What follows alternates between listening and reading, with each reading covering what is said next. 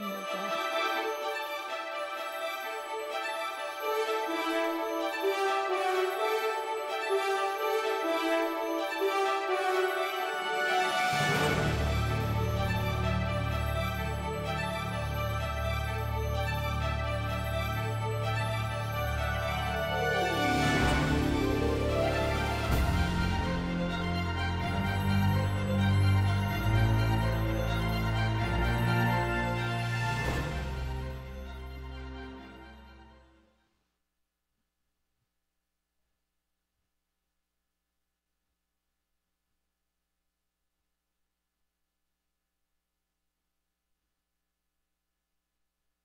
Hello, everyone, and welcome to today's virtual program at the Commonwealth Club of California. I'm Evelyn Dilsaver, Chair of the Commonwealth Club's Board of Governors, and I'm very pleased to be your moderator for today's program. This program is part of the club's series on ethics and accountability, underwritten by the Travers Family Foundation. We'd also like to thank our members, donors, and supporters for making this and all of our other programs possible. We are grateful for their support and hope others will follow their example to support the club during these uncertain times. If you're watching along with us and have a question you'd like me to ask Jason, please put it in the text chat on YouTube and I'll get to it later in the program.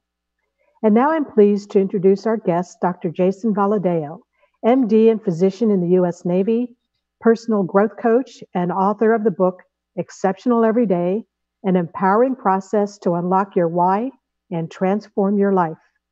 Jason Valadão has overcome numerous challenges. He has served in the U.S. Navy as a flight officer during Operations Iraq and Enduring Freedom, and currently is a doctor of family and sports medicine. He has taught and mentored at several universities, including the Department of Naval Science at the University of California, Berkeley, where he also spent 3 years as a faculty fellow and volunteer with the football team's coaching staff, and earned a master's degree in education. He is also a cancer survivor. Since 2009, Dr. Valadão has served as an adjunct professor for Concordia University Irvine's master's degree program in coaching and athletic administration. And in 2017, he joined the faculty of the American Academy of Family Physicians Chief Resident Leadership Development Program, which is really helping to develop the physician leaders of tomorrow. His passion for leadership and personal growth led him to become a certified coach, speaker, and trainer, mentoring people on their journeys toward personal growth and development.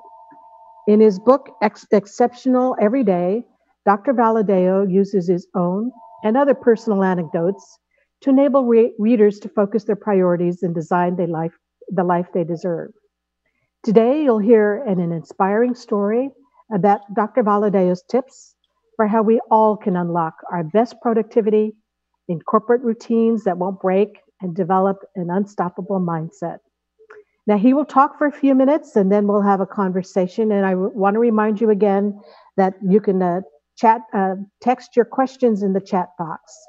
Welcome, Dr. Valadão, and call me back in when you're ready for me to come back and have the conversation. Thanks. You got it. Well, thanks a lot, Evelyn. I'm really just happy to be here. And it's awesome that I was invited by the Commonwealth Club to come and join you today and to talk a little bit about just life in general and how we can really unlock the things that are inside of us so that we can live the life that we desire. And that's kind of where my whole life story has gone in the 40 years that I've been around, just trying to make other people's lives better while taking care of myself so that I can do that. And so that's kind of where this talk on productivity mindset all kind of developed for me. And when I came up with my first book and the journey I've been on, which is almost 20 years in the US Navy now, and the places I've gotten to go, the friendships I've made. And if it weren't for certain stops in the military, I wouldn't be even here today. I wouldn't be with the Commonwealth Club doing this talk and getting to meet you and providing a program for all of the people listening in and those people that will listen in at a later date once we record this. And I'm thankful for the opportunity because I know that there's so many people that get invited and usually, you've got this place in society where you've made a mark and you're trying to make a difference. And for me, being a physician now, being on my medical journey for the last 10 years, being a line officer in the Navy for the first 10 and now being at 20, and having the opportunity to speak and share stories and anecdotes about what really I've seen to kind of make me better in terms of being able to talk about things like productivity and mindset and unlocking your why and trying to attack life with a vengeance so that you can get the most out of it. And I read a quote recently that was about this whole idea that we always talk about how life is too short. Well, the truth is, life is actually pretty long because it has to do with perspective and taking advantage of the moment and not feeling like you're the victim and owning your circumstances. And so I'm really excited to be able to talk with you today and grateful for all the listeners, because this is in the middle of everybody's workday and some people are at home, some people are at the office, and just to know that we can provide some comfort and give people some new perspective on what really you can do in your own life to unlock those things within you. So I'm really excited. I'm grateful, and I'm ready to get this started.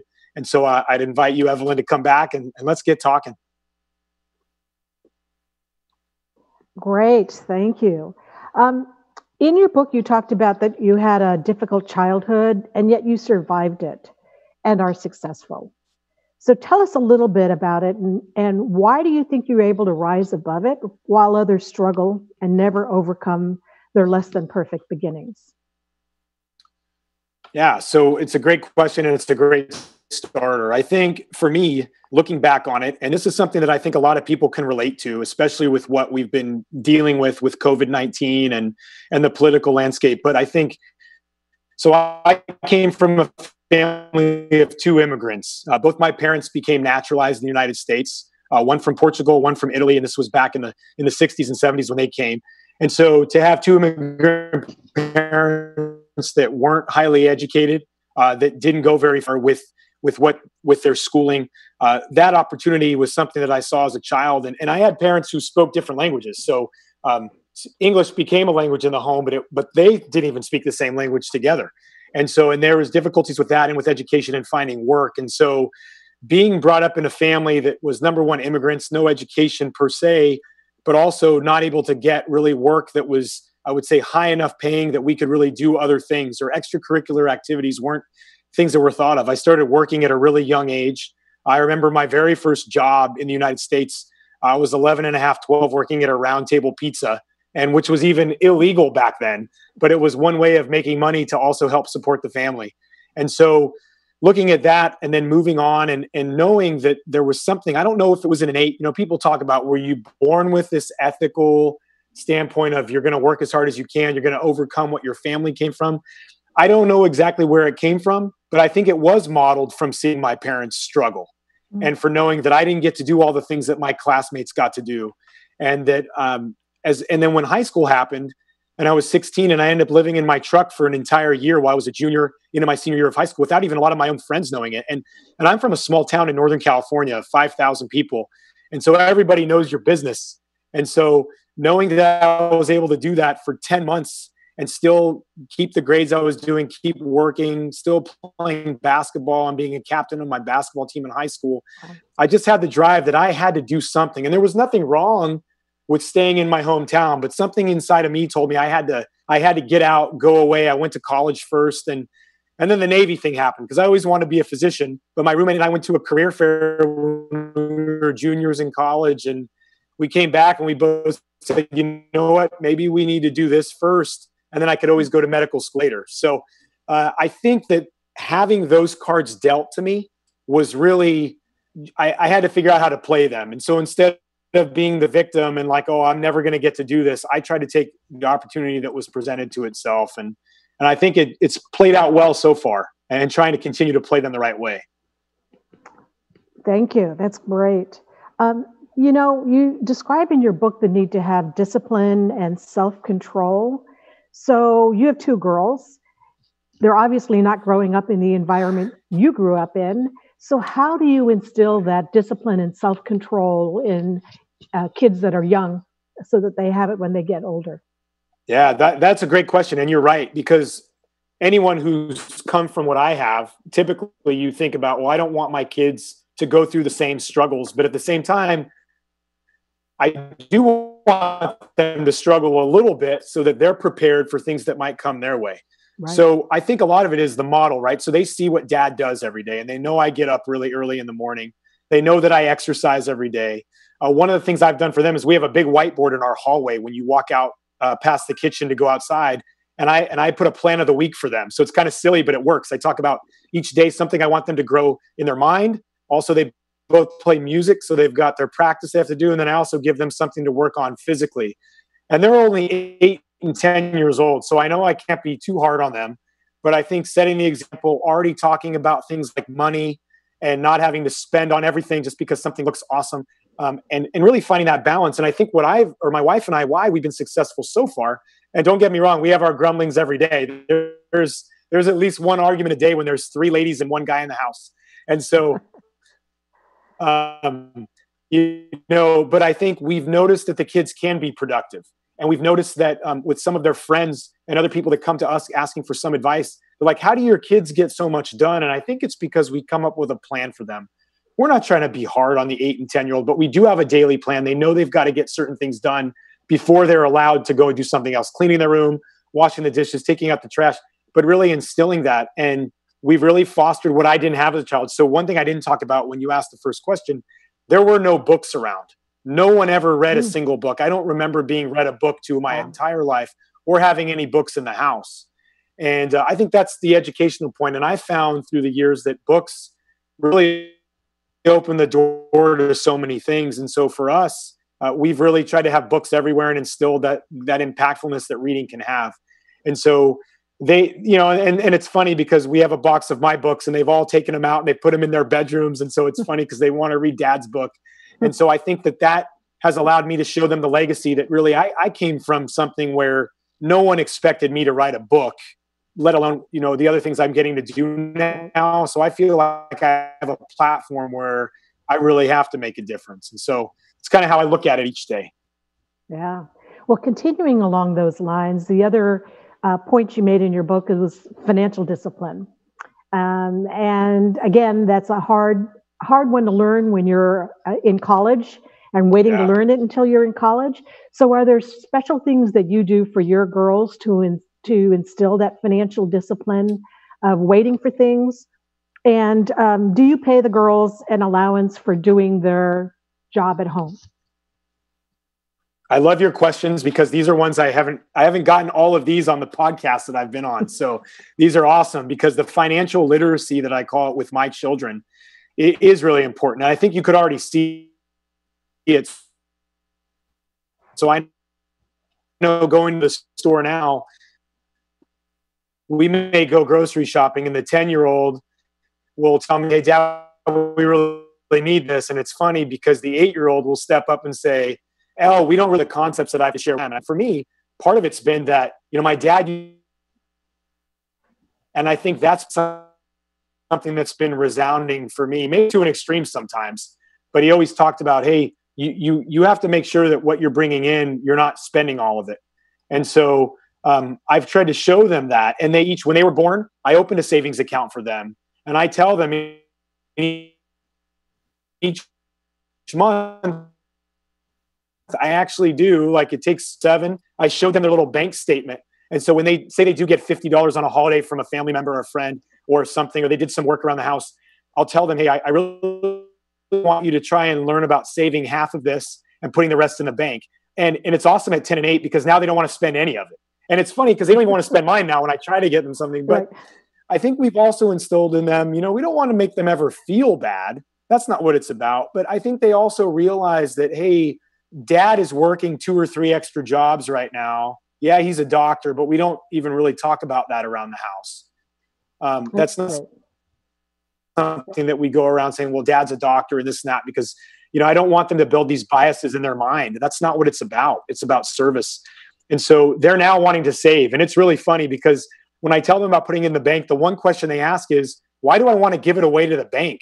And then I'm teaching them about compounding their interest. And it's really neat. So now the younger one is like, Dad, should I start working so you don't have to work 2 extra jobs? And they don't understand. I'm not working the 2 extra jobs because there's debt.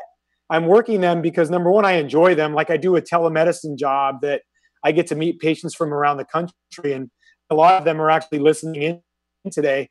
But I do that because I love the idea of service and getting to help people from the confines of their own home because they can't make it to a doctor's office. And And so for the girls to know that and to respect it, but also to say, hey, we do get to go to music lessons. We get to go to karate, things that dad didn't get to do. And I tell them that I've always wanted to play an instrument. And I don't know how to play an instrument. I mean, because they play piano and violin, but those are things I never got to do. And I think they're valuing that. And I think the other part, Evelyn, to throw into this question is we've really tried to involve them in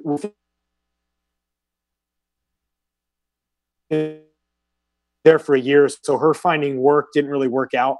She would go and read to these boys at a charter school, and she would bring the girls with her after school so she could read to them. And so getting to see that these boys came from less circumstances than the girls were privy to was a great example of them knowing, hey, we don't get all these things. And these boys are a great example that they don't get them. And so we're trying to instill that financial discipline. I mean, really trying to show them that delayed gratification in a lot of ways is a really positive thing that's going to help them throughout the rest of their life.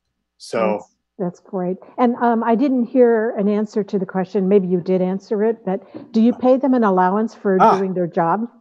Yeah, I partially answered that one. Sorry. So we do. So we're kind of back and forth. We don't pay them necessarily a weekly allowance all the time.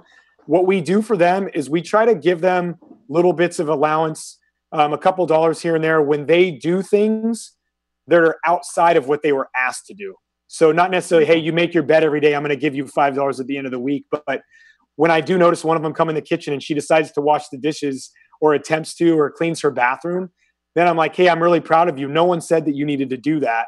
And so really showing them, and I think that builds the award gratification of, okay, if I do something and no one asks, there's a little more value to that, and how that can be transparent later on in life, especially when you're working in teams with other people. And maybe one day when they get married, when you're with a spouse, you don't ask your spouse to do this for you all the time. You just do it. Right. So that's kind of how we do it. Yeah. Yeah. I had 3 boys and I used to give them an allowance, which was half their age, and they didn't get the 50 centers in between. But, when they went to the store and they wanted to buy the little army men with a parachute, they had to spend their money. I like it. And then they realized the value of the money when that army man broke, in the parking lot. So now they like to spend our money, not theirs also. A couple of questions that I've gotten from the audience. How is COVID impacting your life and your work right now? Great question. That one gets asked a lot. So this has now been going on since March, pretty much. And for those that don't know, I'm currently in Newport, Rhode Island, and you kind of talked about my intro there. But what I do is I'm the senior medical officer for Officer Candidate School and the Naval Academy Prep School that are both located here. So it's the largest accession point for developing new naval officers. So 2/3 of all the naval officers that are trained every year come out of Newport, Rhode Island. And I happen to be the one doctor that oversees all of them. So at any time, I have about 3,000 students on this base that could come to me. And so COVID, the reaction point at the very beginning was we didn't see COVID a lot the first part of March and April. It was really restricted, not really coming onto the military base. And then few cases started coming on, but getting called away to meetings every day, flying to different places for meetings, getting pulled out of the area, and then also starting to send some of my staff, nurses, and some of our young Navy corpsmen, which are medics, if you don't know that name, getting sent away to New York and to Texas to fulfill roles in these hospitals that were being built up, and the USS Comfort ship that was getting sent to New York. So we've been in the mix, and I've been working 5-6 days a week the entire time. It's my clinic itself has not been able to close. We've tried to mitigate that with some of my colleagues where they're only coming in 2 or 3 days a week, so they don't have to be exposed as much.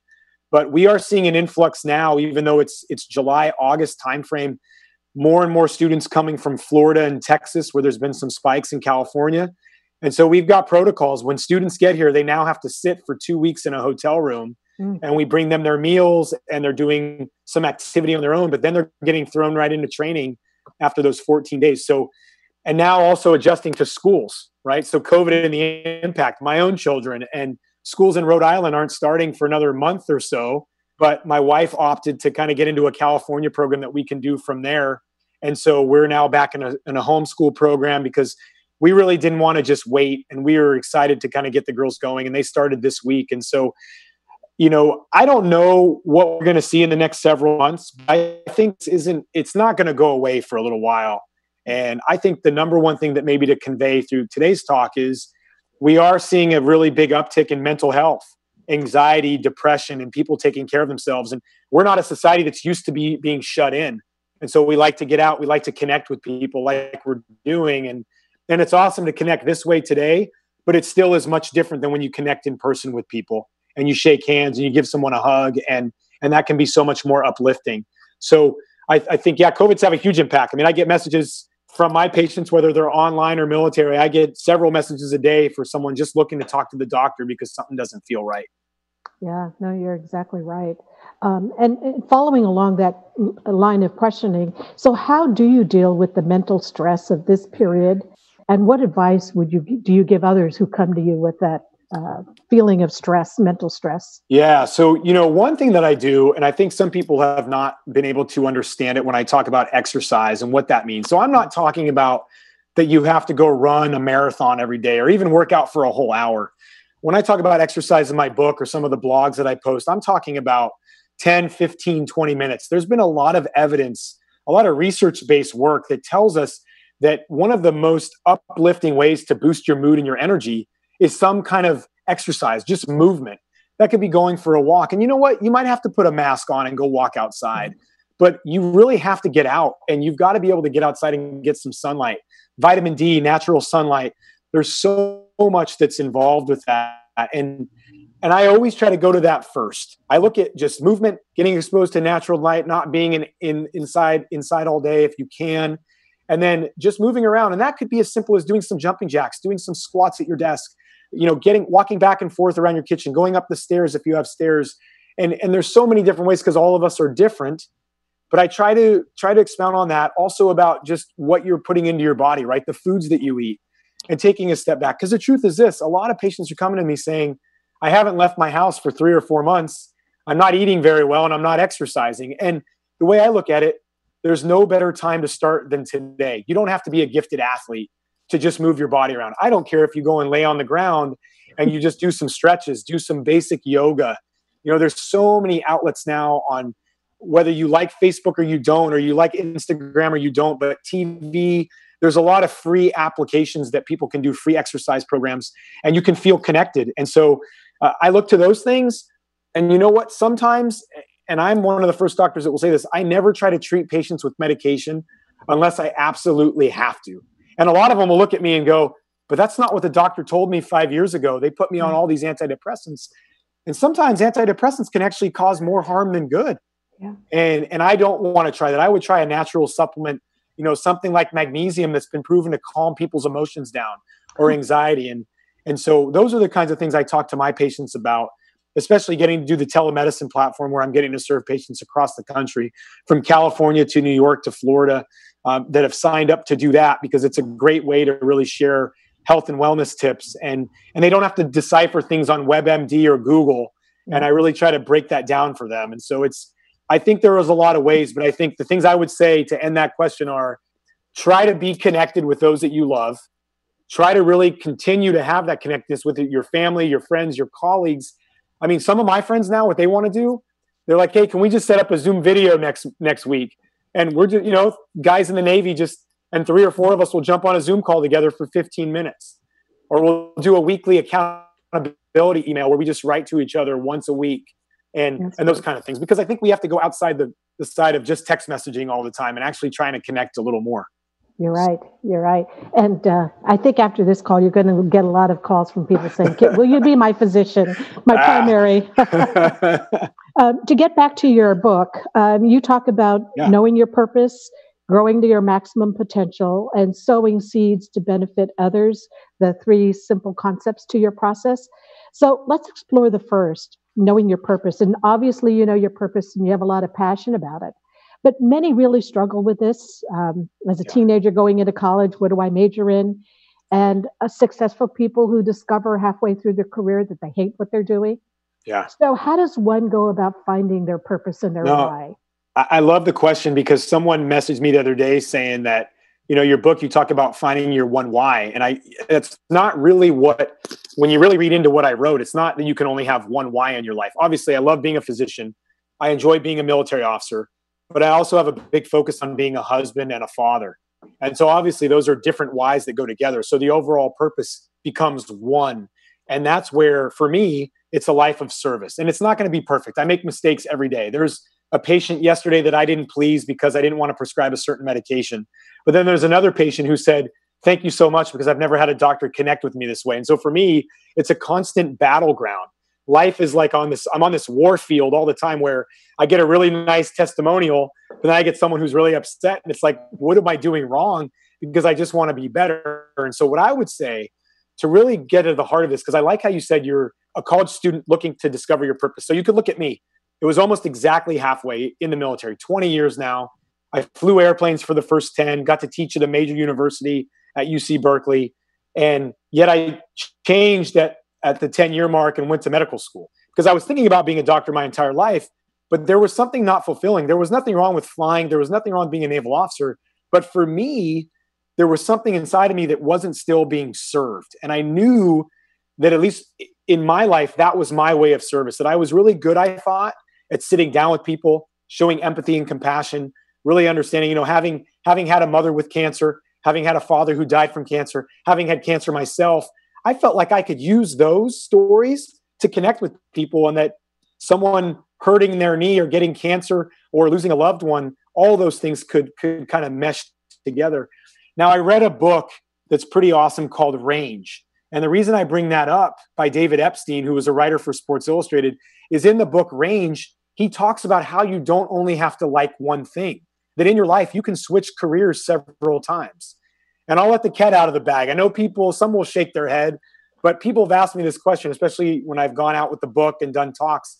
Well, what's next for Jason after the Navy's done in 5 or 6 years?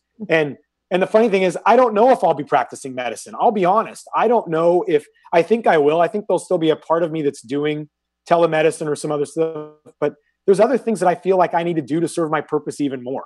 And I don't know if that means doing mission work overseas in Africa where I'd been before, or going somewhere else and starting an orphanage or something. But there's these things I'm constantly attacking. So I don't even know when my purpose is going to fully be fulfilled. And so I would tell people, you have to have an open mind, have a why that drives you. And I guess the best way to answer that is, are your values lined up with the work that you're doing? If you can come home at night and realize that you have more good days than bad days, that things aren't going to be perfect, but that you're making a difference, that's when I feel like you're doing the thing that you're supposed to do. You may not know your purpose at 20.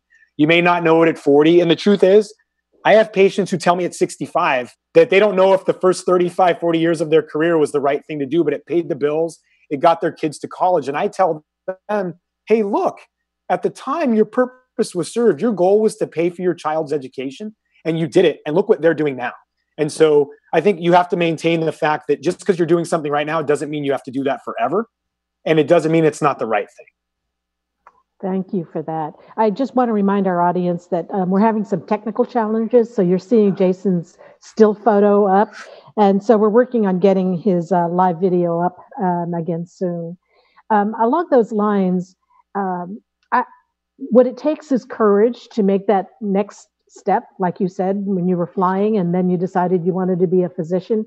In some cases, people have to give up their income to be able to do this. So what advice do you have for people to say, how do I have the courage to take that step and try something different? Yeah. Well, I love your question because I can actually relate to it, because what people may not understand is, yes, I've stayed in the Navy, and I'll let this one out. It's transparent. Yes, the Navy paid for my medical school, but what people don't know is that I was in the Navy for 10 years as a naval officer, getting a good paycheck. My wife had a full-time job down in Hollywood working at Warner Brothers.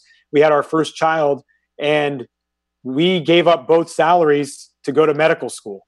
Wow. Because we had a 6-month-old baby when I left for medical school, and I lost my salary in the Navy. So yes, they paid for school, but they weren't paying for my monthly rent.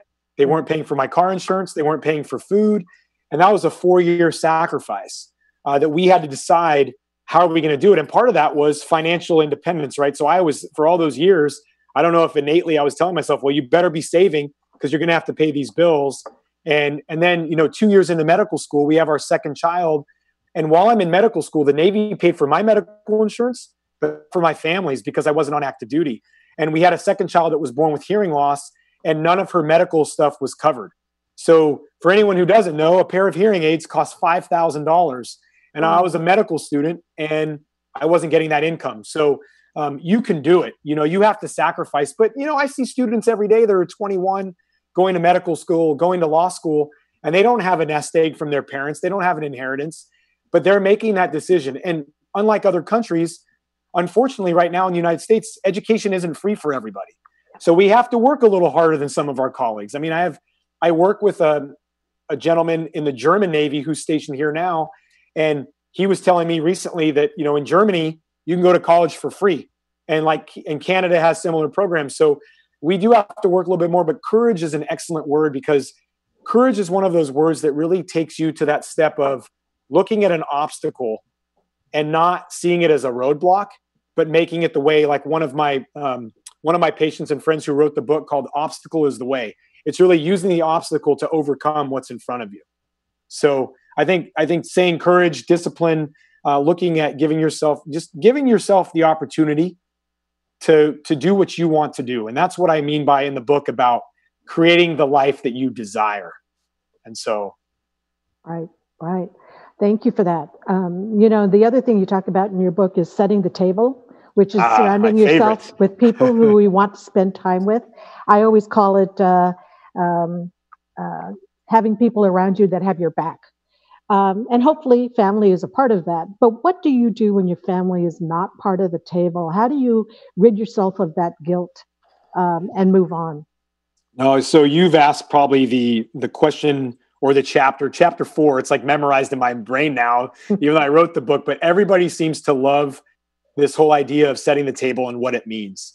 And so, yes, I think it's really important. And family, I can talk to that because I have had a distressed family. I mean, I lost my father 13 years ago, but family's never been perfect in ours. And my wife's family, per se, we don't even have interactions with my wife's parents and my children's grandparents. And it's really sad because it shows you that it's not going to be perfect. And you do have to realize who are the people that I can keep around me that are going to actually give me positive energy. I had this talk with a bunch of my corpsmen that work in my clinic because there was a few things of negative energy going around there today. One of them had failed his room inspection living in the barracks, and he was very bitter about it. And he was putting that off on someone else who then got very upset because it just started going around the room. And I pulled them in and shut the door and said, look, I said, when you're working with people, you can't have negative energy because it will affect others more than positive energy will. It'll suck the life out of you. And when you're in the midst of something like COVID-19 and all these things, I mean, more than ever, what I say is it's so important to set up who's at your table. And so, yes, it is difficult, but here's how I would look at it. Take a step back and think about people that don't have any family. I had one of my guys recently get picked up to go to Navy dive school. So he left the area and he's 29 years old. He's a grown man. He went to college. He joined the Navy and he wants to be a lawyer one day. His mother already passed away. He never knew his father, and he has no living relatives in the United States because his mom was an immigrant from Mexico. And my wife and I took him under our wing, and my wife basically said we were adopting him as a son. Now, in the military, they would consider that fraternization, right? You're not supposed to have officers intermingle with enlisted. But the way my wife looked at it, and I'm expressing this over the air today on the Commonwealth Club show, my wife said, look, I'm not in the military. I can do whatever I want. And this guy needs somebody.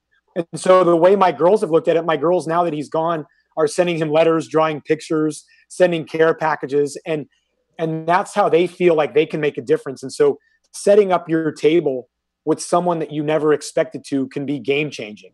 I have people that I mentor every day that are like, wow, sir, I want you to be there for my ceremony to re-enlist me or come to my graduation.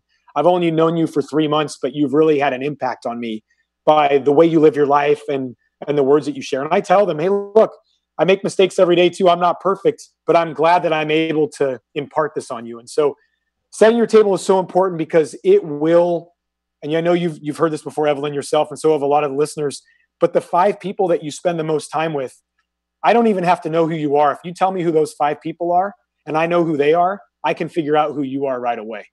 And so it's about values and character. So actions speak louder than words, don't they? Yes, ma'am. Yeah. You coach athletes. So how do you get them past losing games? Because it is a mind thing. How do you get them over that and on to the next one? And it relates to a question we also got about somebody studying for an exam and they're in a slump. So how do you kind of get over that and move on?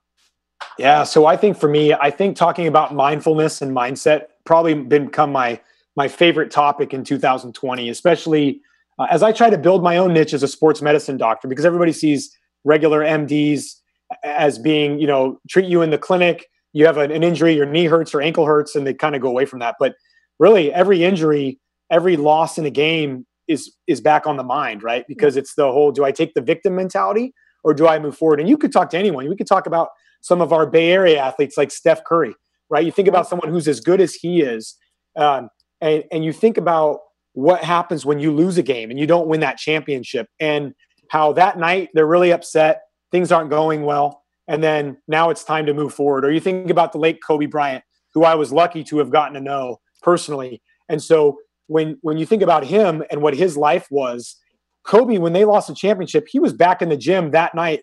Really, I mean, I can attest to it. Wow. 1 o'clock in the morning, shooting for 2 or 3 hours, knowing that, hey, it's time to get to tomorrow. Now that's an athlete that transcends what mindset really means, because they've bought into the fact that just because I lost today doesn't mean there's not tomorrow. And the way I look at it, whether you're spiritual or not, whether you have God in your corner or you don't, and you have other beliefs, it doesn't really matter, because you have to make the decision to decide that, okay, you know what?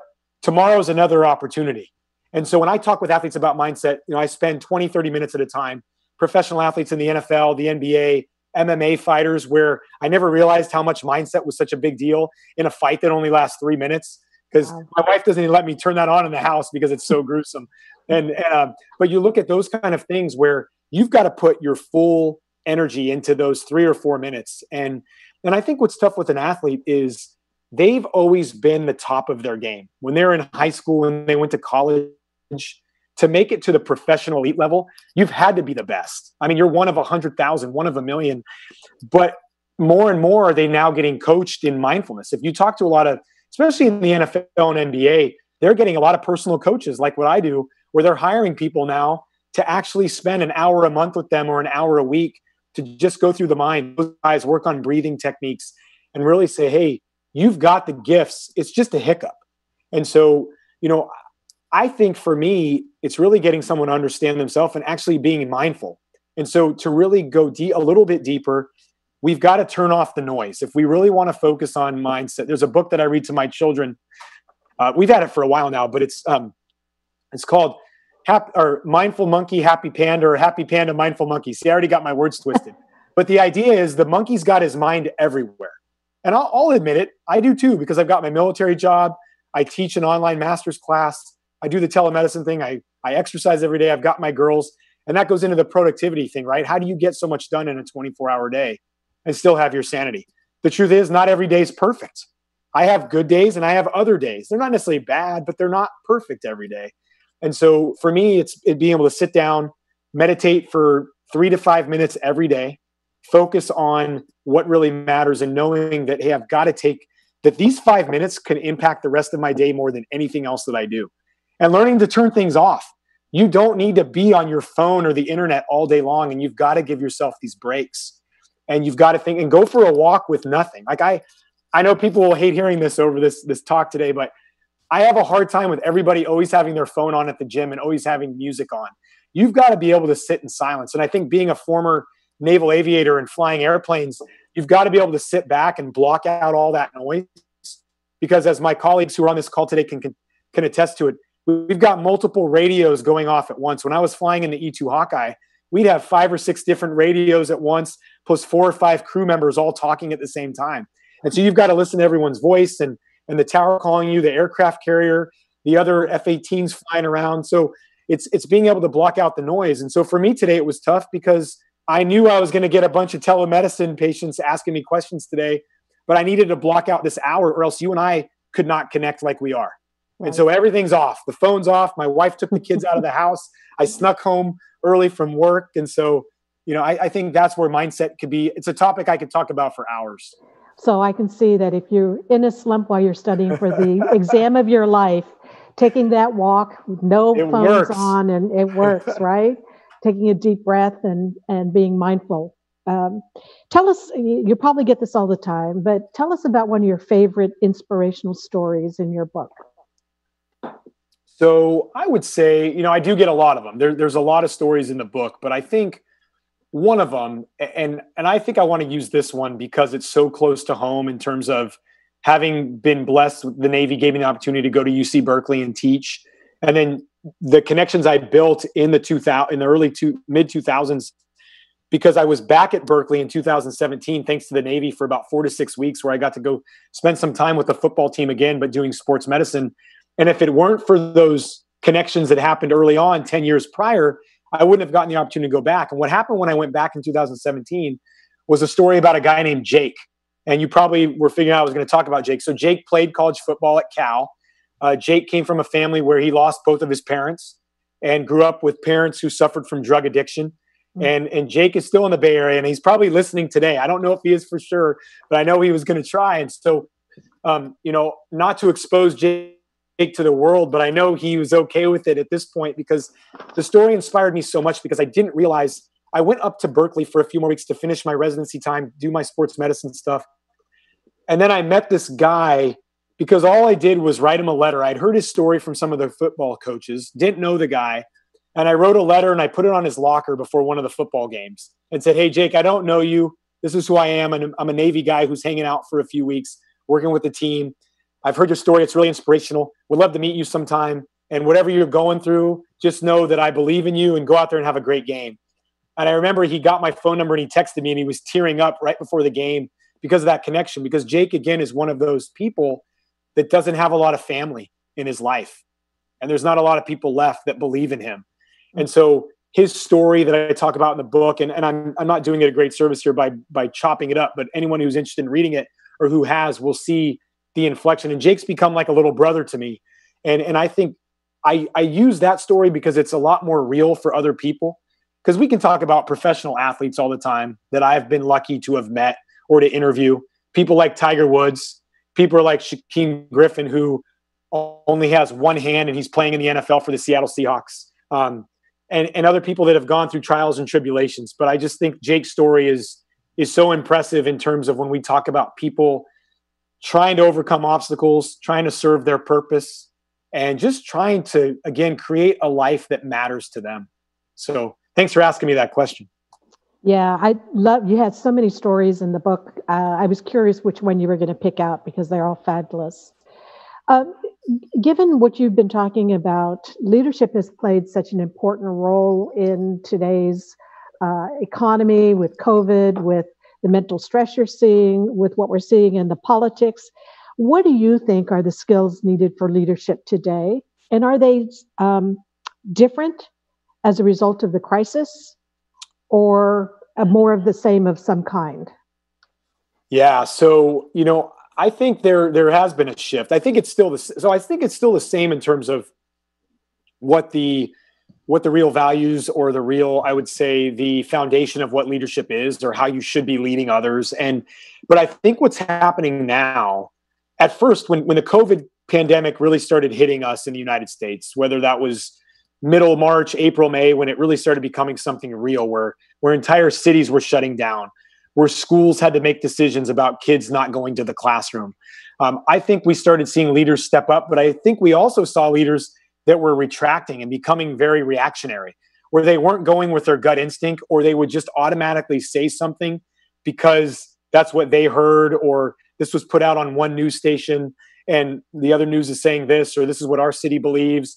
And then, I think that the thing that stays the same with leadership, though, is that you've got to maintain why you're a leader in the first place. Who appointed you to that position, right? Because leadership is not something that you choose. It gets appointed, and it's not a title. I've been doing that forever. And whether it's really appointed by a letter in writing, or by, you being voted on by someone to be a leader, or you just having fallen into that because people look at how you live your life, and that they want to follow you. The greatest leaders, I think, in history may have been a mix of you're appointed, but then you also knew that what the right things to do were. Mm-hmm. And I think the other thing is we have to have grace. And so if anything's happening COVID-19, giving leaders a little bit of grace, that knowing that they're humans like the rest of us and that they're going to make mistakes.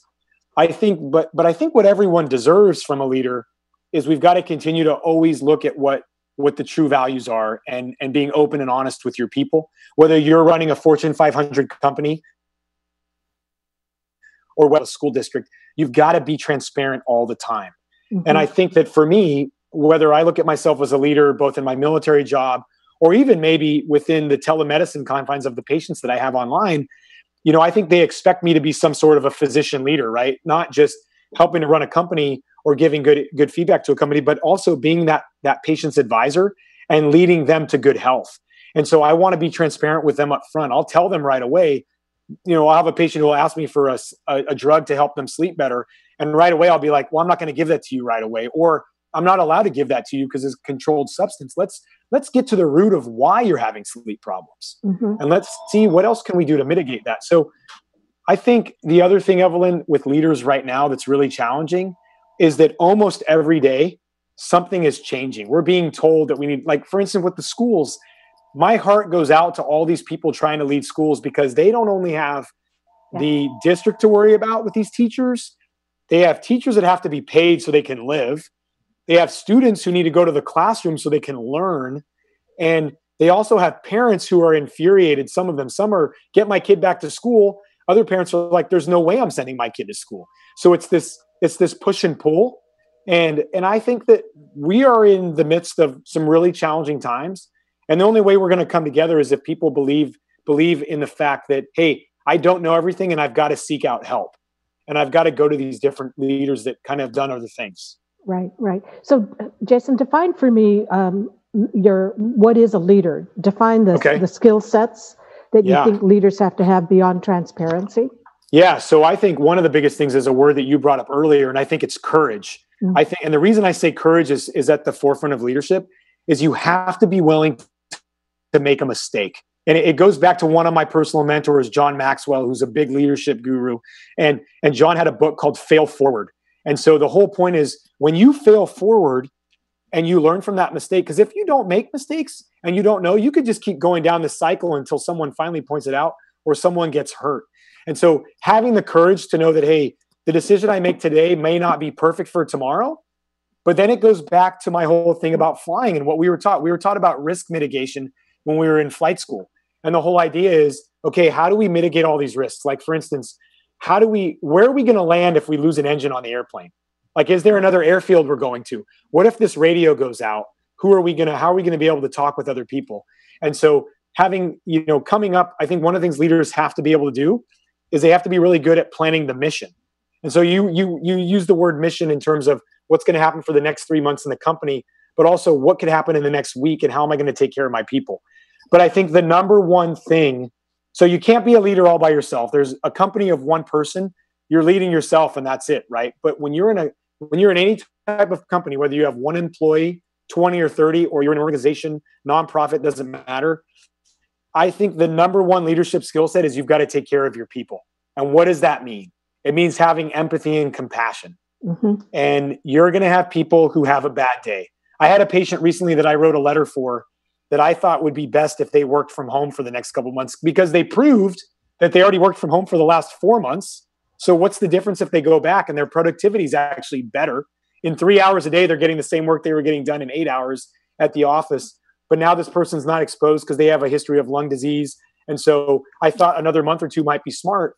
But one of the managers was like, no, I need them back in the office. And my argument is, do you even understand what they're going through? They're immunocompromised. They had cancer before. Like, we've got to protect those things. And so, but it's a challenge. And I don't expect every manager and leader to understand it because they're not doctors, number one. I don't expect them to know. So my job is to try and give them the knowledge, and then they can give back to me why, well, I need this person back at work. But I think having empathy, having courage, you've got to have self-discipline. But I think number one that I should bring up is you got to go back to chapter 1 of the book, and it has to be about you. Because if you don't take care of yourself, mm-hmm. It's not a conceited, this isn't a pretentious thing about taking care of yourself, that if you don't take care of yourself, you cannot take care of anyone else. And so whether you're the leader, you're on the board of governors, whether you are the president of a university, whether you are the CEO of Toyota, I mean, it all comes back. What's cool about leadership is it all is the same. It's the same values come back, and you can't lead if people don't trust you. So true. So true. And it seems to play even stronger in today's world. The last thing you want to do as a leader when your employees are all stressed out is to add more stress on top of it, right? Because of your personality or whatever. So that leads to a question from the audience. Would you ever want to enter politics? I'm not supposed to talk about politics today. So it's funny because a couple of months ago, I had one of my old military guys who I haven't been connected with in probably 10, 15 years. And I don't really do Facebook. I have a Facebook account because when the book got published, the publisher said, like, we should get a Facebook going, those kind of things. But it's not necessarily my thing. I feel like I'm busy with enough things every day. And so I like to put positive energy out there. But he had written to me and he said, sir, I think you need to, you want to be a senator one day or a representative or a mayor. And it's funny because that's come up a few times now. And I don't know. I feel like if that's the calling, right? Like I really want to make a difference in communities. I want to be able to be a part of a community and actually make a difference. And I think that being a physician will allow me into a community in one perspective, because as a doctor, the one thing that I get to do that really no other profession has is I have patients who end up entrusting their entire life to me.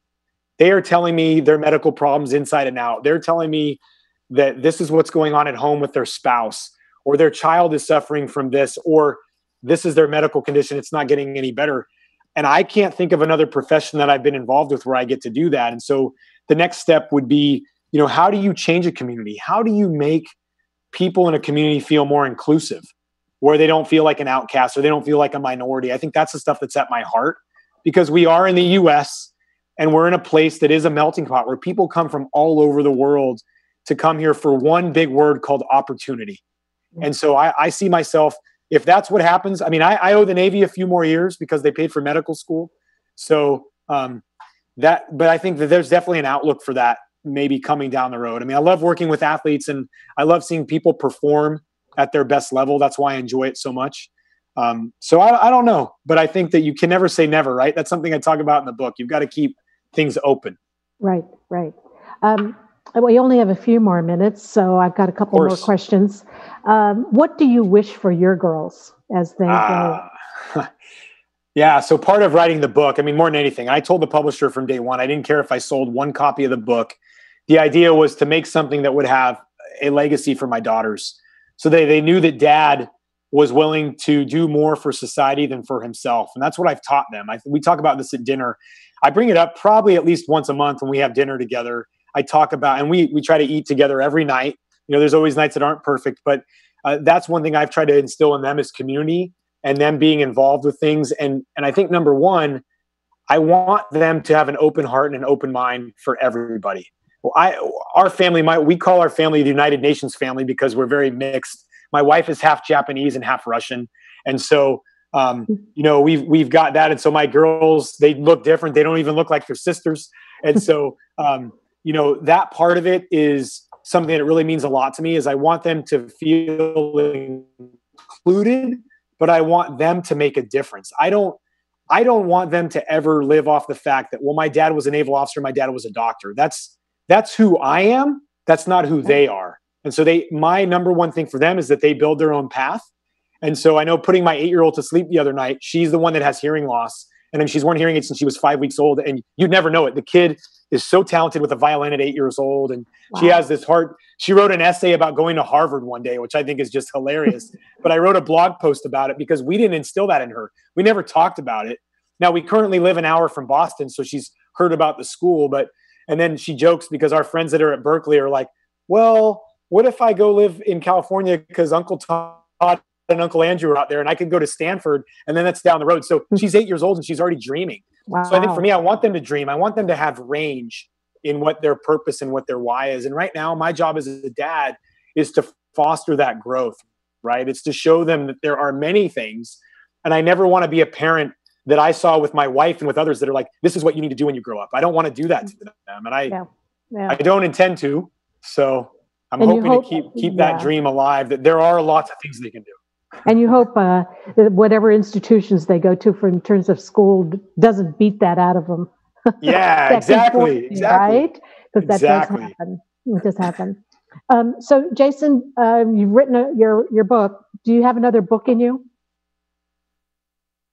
And what would the topic be? So I think so, but so I think for me, the hard part about the first book was I'm still on active duty in the military. And one thing that I've had people write comments, whether it was on an Amazon review or writing to me personally, they're like, hey, you've been in the Navy for almost 20 years. You could have written about a lot of other stories. Well, for those who don't know, if you can imagine, when you're still on active duty, there's a lot you can't write about. So there's public affairs nightmares when you're on active duty. So once you come out, so I've been trying to formulate, I write every day. Part of my anxiety relief and personal growth is to journal every single day. And that's how the first book came about.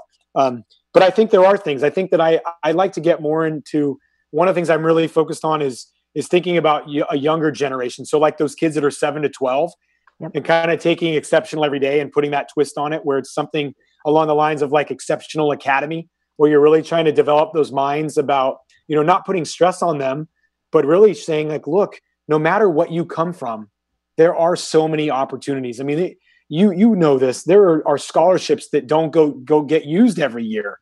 I mean, that kids can have these chances for things. There are lots of people that want to be mentors in people's lives. I have some of my best friends, colleagues from the Navy, college, that are now signing up for these mentorship programs where they get connected with other people that went to their school just to help guide them, working with 18, 20-year-olds. And I think for me, mentorship is a big part. So looking at a book around that and maybe some other things. But I do think right now is probably, I think daily writing has been good because you never know what could come of it. So we'll see. Yeah. And touching kids when they're that young really is the time to impact their lives, because later on it could be too late, right? For many. Exactly. Yeah. So we only have a few minutes left, and I'd love to let you talk about what would you want the audience to leave with today? I mean, what's the most important thing from your book that top 3 things you want us to walk away and say, I can do this tomorrow? Yeah. So I think number one is I really wanted people to look at life as you want to be the exception. You want to make your life as good as it can be, right? And it may not be perfect today. You might be someone who's just getting over with a cancer battle. You might be someone who just lost a spouse. Your child might be in the hospital. You may have just had a miscarriage. You may have lost your job with COVID-19. Those are all circumstances, right? And those are things that a lot of times we can't control. And I think for the most part, when we get into these dire straits, there are circumstances we can't control them.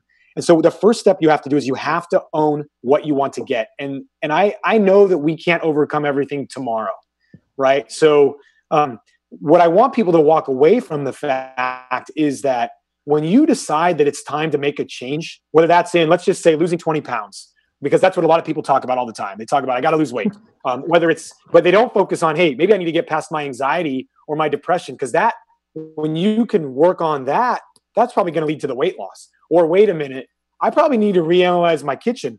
Maybe I do have to throw all this food away. I hate that I just spent $500 in the last month on all this food in my kitchen, but the only way to change is to get rid of things. Yeah. And so it's tough. They're hard decisions that we have to make.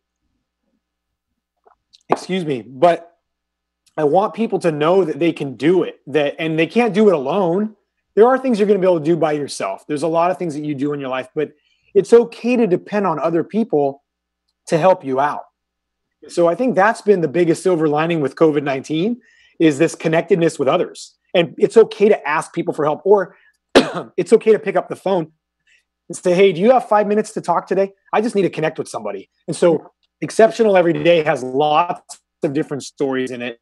I try to use people. What was different about my book than maybe a lot of others is, yes, I shared about professional athletes that I know or that I work with, but also everyday people that you've never heard of, because I wanted to share their stories to show that we're all in this, that none of our lives are just meant to just be easy.